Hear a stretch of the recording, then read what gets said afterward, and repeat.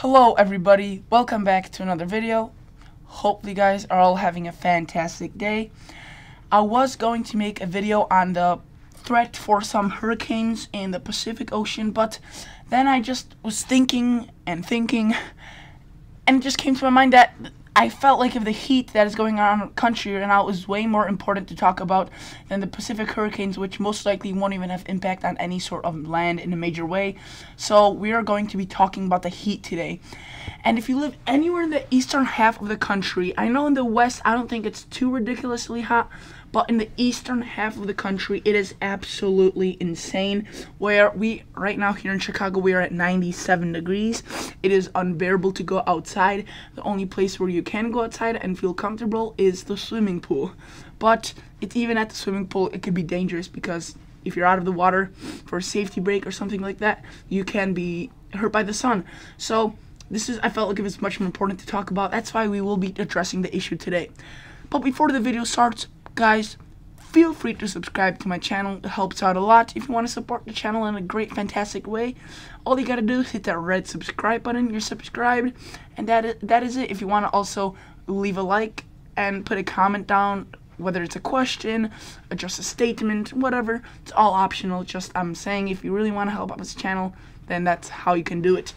Moving on with this weather video. So you can see that the western half of the country right here, the northwest, is fairly cool, actually, below average a lot of the country in the west. However, the east is just insanely hot. And if you actually zoom in even over my area, so let's go to north central US, this is another little cool thing. This is called the urban heat island effect, and it's basically because of all the pavement, the buildings, the people, the heat stays longer in the city than the suburbs, and it takes longer for it to leave during the night. And you can see how much above average it is right here compared to here. I mean, that is just some bright orange color. So this is 6 hours out, so this is today, and then it just maintains it for a long time. You can see there's some blues here, but that is very minimal.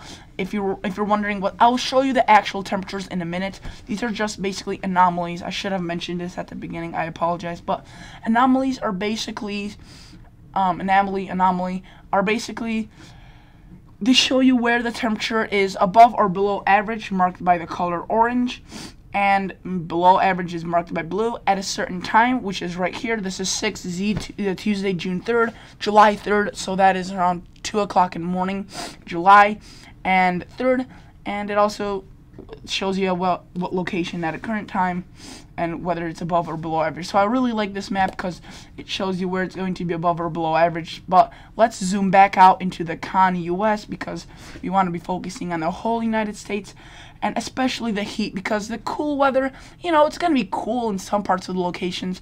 You can see, like, if the cool weather hits, say right there, central Illinois, will that be cold? Absolutely not. The temperatures will still probably be like 84, 83, except it won't be hot or above average. It still might be hot, but it won't be above average. So just because it's below average slightly doesn't mean that it might not be hot. But at this time of the year, if it shows above average, it's going to be boiling hot.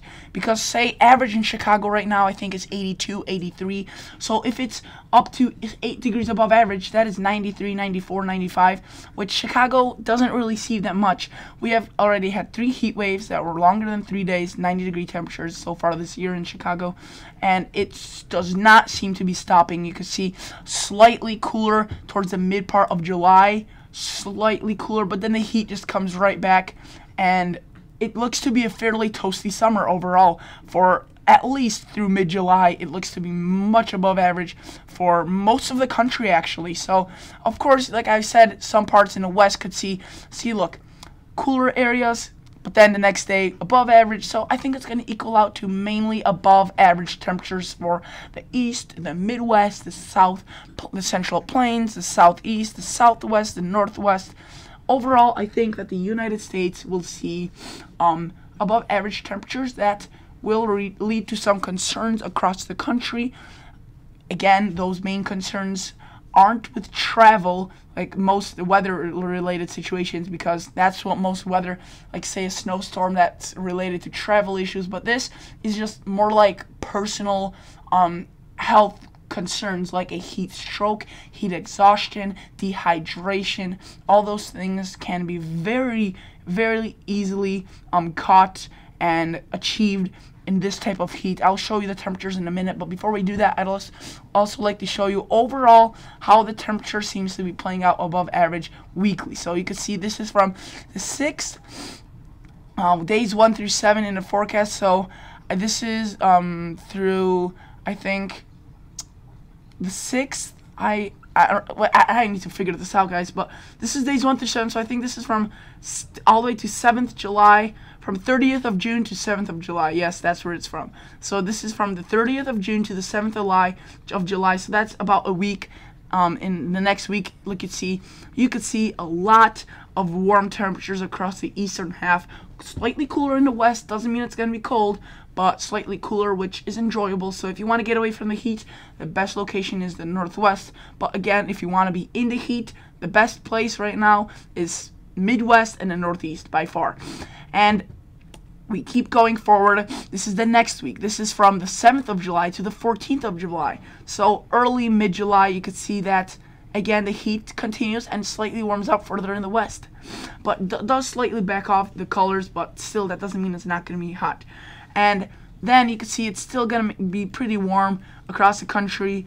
Maybe slightly moderating here, but all I want to say, guys, is when we reach out to week 5 right here, week 5 and week 6, even week 4, those are very iffy, and we don't know if, like, say week 4 right now, this is week 4, right? 1, 2, 3, 4, yeah, so this is week 4. Basically, it's really hard to say if we are going to be having a lot of, what am I trying to get here? Sorry, there's my cat here, and he's distracting me again.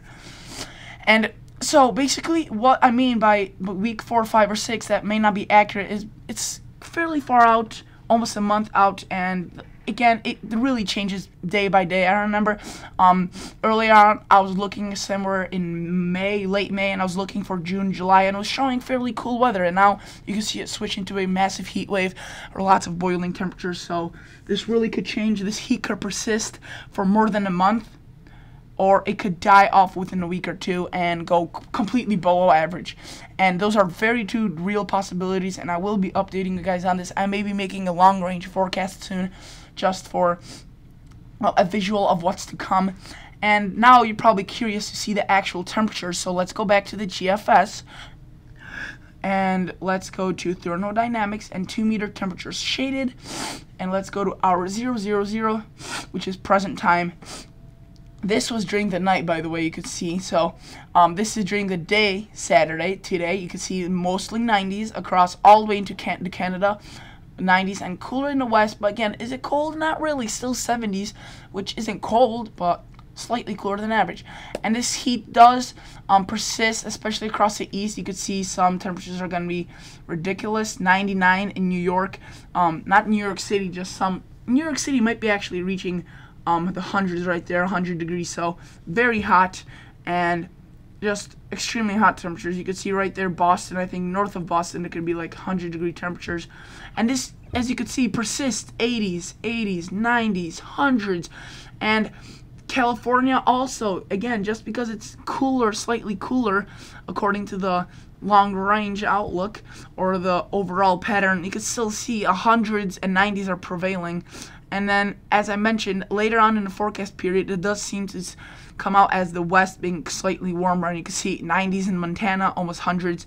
So it's not like if Montana is not used to seeing warm weather. Don't get that, because Montana is one of those states where during especially the plains right here, because this is not really, it's too mountainous yet, this area right here, the far eastern half of Montana, it's basically where snow can fall really early on in the season, but it could also be extremely hot in the summer. It's basically like Denver. If anyone has ever lived in Denver or tracked Denver's weather, often it is that in September it snows like 3-4 inches, and the next day could be 70 or even 80. So it's crazy weather over there, and you could just see some of these temperatures are just obnoxiously high, 104, 102. And the main my main purpose of this, what I want you guys to take from this is that stay safe. Don't go too don't go too often out into the sun or outside, because even if the sun's not out, it can be deceiving, because the humidity and the heat by itself without the sun is still very oppressive, and that could really still lead to heat exhaustion, dehydration, and heat stroke. Heat stroke is obviously the most dangerous, and especially if you're an elder or very young, you are in high risk for these main 3 types of illnesses that you could get from the heat. So this is definitely something that we need to take seriously, definitely something that's not a joke, and I'll definitely keep you guys updated on this heat wave, since it is very dangerous and very, very concerning almost. So stay safe out there, guys. Please consider subscribing to my channel. Please consider liking the video. Again, have some fun. It's 4th of July, but don't go crazy with the weather, and don't go crazy with fireworks and anything like that, because I know it's a crazy time of the year when it comes to I don't know how to say it, was mischievous behavior. But thank you guys so much for watching. Please consider liking the videos. Please consider subscribing to my channel, and see you guys in the next episode.